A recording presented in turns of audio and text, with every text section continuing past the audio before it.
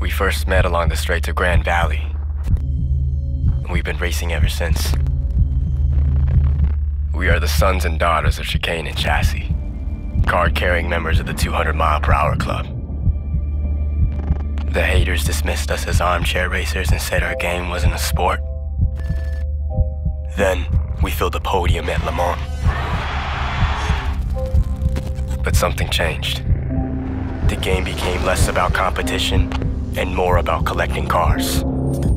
Today we say, we want change. Let's burn it to the ground. Start from scratch. Build something worth racing for. Manufacturer. Nation. Pride.